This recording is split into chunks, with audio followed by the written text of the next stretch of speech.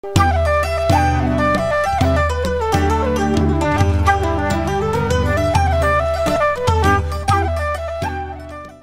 peoples of the tube.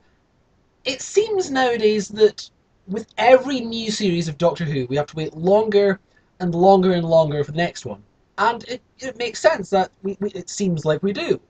It used to be every single year regularly in the spring we get a new series, and then they started taking occasional years out here and there, or splitting the series across 2 years, and then now every series we have a year and a half till the next one. Yeah, that is true. But if you look at the numbers, we're not actually getting that much less Doctor Who than we've been getting pretty much the whole time. That's a very structurally unsound statement. Let me clarify what I'm talking about. Today we're going to look at some numbers. Some Doctor Who numbers. Doctor Who numbers! That was lovely. So, for the purposes of this video, I'm going to break down the last 15 years into 5 3-year chunks. So we've got Chunk 1, 2005, 2006, 2007. Chunk 2, 2008, 2009, 2010. Chunk 3, 2011, 2012, 2013. Chunk 4, 2014, 2015, 2016. And Chunk 5, 2017, 2018, 2019. 5 chunks, each 3 years. So, the first chunk is admittedly the best chunk in terms of how much Doctor Who we get. Because 2005, Series 1. 2006, Series 2. 2007, Series 3. And all at the same time of year. Lovely Christmas special in between. 3 years, 3 series. It's the only time that's ever happened in the entire history of the new series. Obviously, the classic series was a series every year, pretty much continually. But let's not worry about that. Let's move that aside and look at Chunk 2. 2008, we had Series 4. 2010, we had Series 5. In between, we had a few specials, but no series. No new series. 3 years, 2 series. So let's move that chunk aside.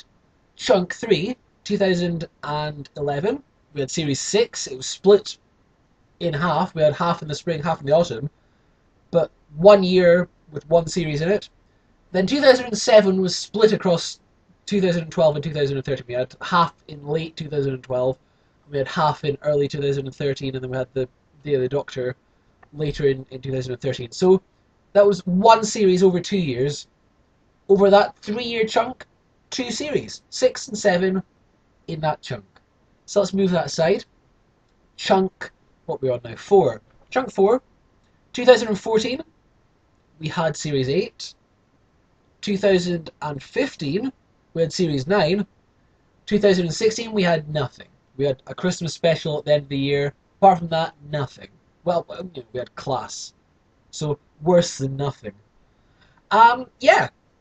3-year chunk, 2 series in 3 years. So, here, now we're in the current chunk. 2017, we finally got Series 10.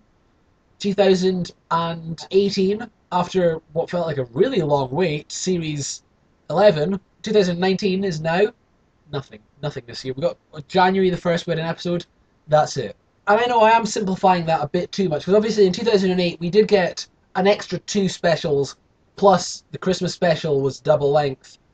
And then in 2013, when we only had the remaining episodes from the previous year's series, we did get an extra 1 special, which is less than the previous time, but more than the next time in 2016, when we got nothing extra. And again this year when we've got just nothing. In fact, last year's Christmas special shared across this year. Plus, Peter Capaldi's series went down to 12 instead of 13. Jodie Whittaker's series we now lost an extra 2 episodes. We are getting less Doctor Who, but not as much less as these lengthy gaps make it feel like. I know, we had Series 10 was in early 2017, and then we had to wait until the summer we found out who the new Doctor was, and then a year later, after finding out who the new Doctor was, we still hadn't had an episode with her.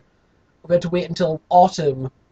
So yeah, I get it. It is all, the waits are more consistently long, but the actual timing, the pacing of how often they come out is actually, it's about the same. We're not losing really whole series from what we were getting. it would be lovely if we could have a series per year. That would be wonderful. But I don't think it's going to happen. I think that's hopefully we won't get less. If we start getting a chunk of three where there's less than two series in 3 years, then for sure we need to be like, hey, this isn't great. But from what I'm going to guess, here's my prediction for the next 3 years of Doctor Who. We know that we're getting series 12 next year, which is 2020, which is the start of chunk 6. 2021 and 2022, I reckon between those 2 years we will have series 13, and that's about it. That's about it, really. Beyond that chunk, who knows? But yeah, I just thought I'd bring that up because it does feel like we're getting the series further and further apart. But at the moment, really we're not. So that's some weird number thingying. I hope I've not distorted the numbers in such a way that I'm telling a mistruth. As far as I can really comprehend this, that's how much Doctor Who we're getting. I hope you've enjoyed this delve into numbers. Join me next time when I won't be talking about numbers. What's my next video going to be? I don't know. But until then, thanks for watching and have a nice day.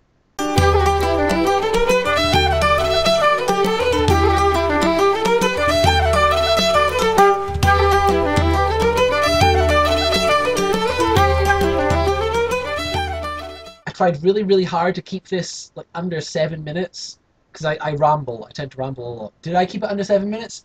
I don't know. Did I? Bye. Traffic on the hour.